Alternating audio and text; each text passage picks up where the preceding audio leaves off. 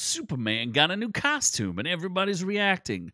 But I think they're missing the bigger point, and I think it points to some lasers in the sky.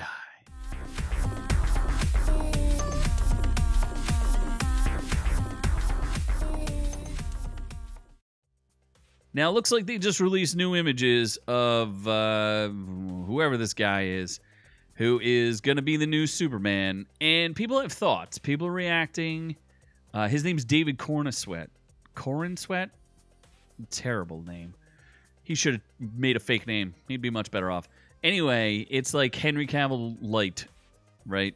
So you got a lot of people kind of upset, and we're going to take a look, but I think there's something we're all kind of missing here. Again, like and subscribe. Would really appreciate it. I always forget to do it while I'm in the middle of videos and I'm watching, and I go, I can't believe I forgot to do that. But it really helps the channel, allows me to keep doing what I'm doing. I do appreciate it, but let's get on to the point at hand. Let's take a look at the image itself first, and then I'm going to make my point, which is, hey, take a look at Superman. Superman. He's looking all right there. You know, I mean, looks fine. I'll have to hear him talk before I actually judge anything, and it's like, yeah, look, he's lacing up his boots. Okay. I mean, the suit doesn't look that much different from the one that was Henry Cavill wore. So, like, am I supposed to have some sort of feeling one way or the other about it?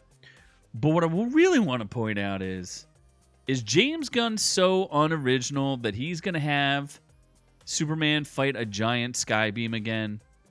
Like, come on, people. What is going on here? I thought we were out of the age of giant skybeams. Can't we just have some sort of just different ending, different climatic battle? Does it always have to be a beat-em-up of, like, galactic proportions of just sky laser beams?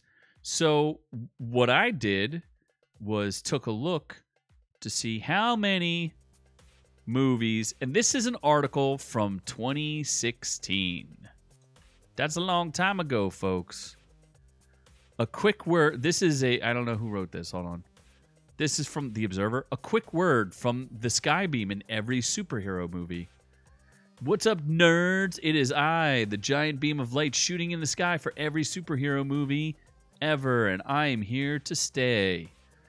Yeah, because even back then, it's a giant skybeam. GSB for short. People have been making fun of this since 2016.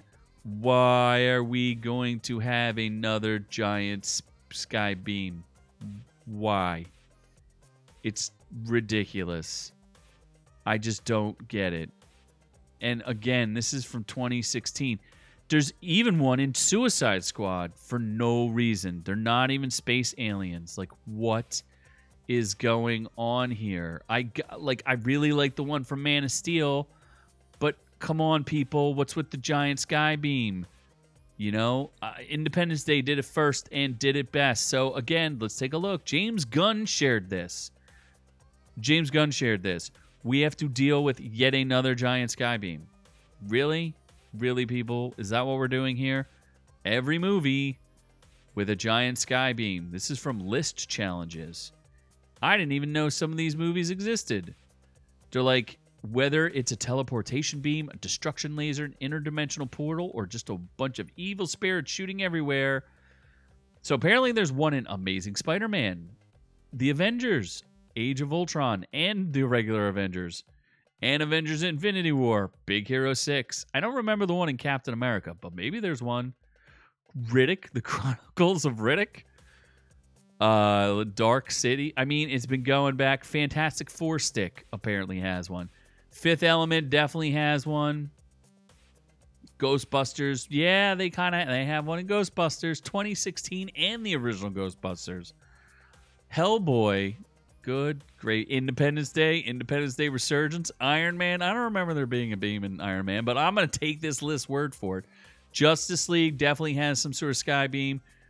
Man of Steel, like, it's been done to death. James Gunn, I thought you were supposed to be smarter than this. I thought you were going to give us something different. Thought you were going to give us something new. Yep, Rogue One, definitely. Raiders of the Lost Ark. Does Shin Godzilla count? Yeah, I guess. Skybeam, definitely, for sure. And look, it's just a trope, and it's been done to death. But look at, am I supposed to be impressed by this? I just don't understand. Why are we doing this again? It makes me think that this is going to be unoriginal because, you know, James Gunn has made a big deal about saying like, I always intended in recasting Henry Cavill. I was gonna make a younger Superman who was in it. Shut up, dude. We all know what this is. You want to put your own mark on it, and you just don't feel like being tied up with the baggage of the old guy for whatever reason. We could have had really good times with Henry Cavill, and you guys botched it. And now, I think it looks derivative, and everyone's going to see through you, and it's not going to do that well. So, I mean, I just don't see it. I just don't see it. Unless Rachel Brosnahan's willing to whip out her big old jubblies, I don't think we're going to have a lot of people coming to see this. I don't know. Just saying, people. Just saying. James Gunn can't save this one, it looks. In my opinion. Maybe I'm prejudging, but come on. I at least think it's worthwhile to say no more giant sky beams. So that is all. That is my public service announcement for the day. No more giant sky beams. If you like this, like and subscribe. I would appreciate it. Tell me what you think. Would you rather have Henry Cavill back? Do you like the way this guy looks? They're trying to put that little Jerry curl thing in his hair. Looks fine, I guess, to me. He looks like the suit doesn't fit that well. Like, is he going to bulk up a little bit? But let me know in the comments below. I definitely read them all and respond. And like and subscribe would be a great help to me. I would greatly appreciate it. We would enjoy that. Here at Our Reviews Will Kill You. You can also catch our full-length audio podcast on iTunes. You can also catch the live stream, which is on Friday nights. And we have replays of it here on the channel. You can come check it out 7:30 p.m. Eastern Standard Time on Friday nights. And you can catch us on Rumble as well. Join the channel. Do all that great thing. Hit the notifications, bells, things, whistles. We would love it. We love you. Thank you for listening. But I'm on to the next one.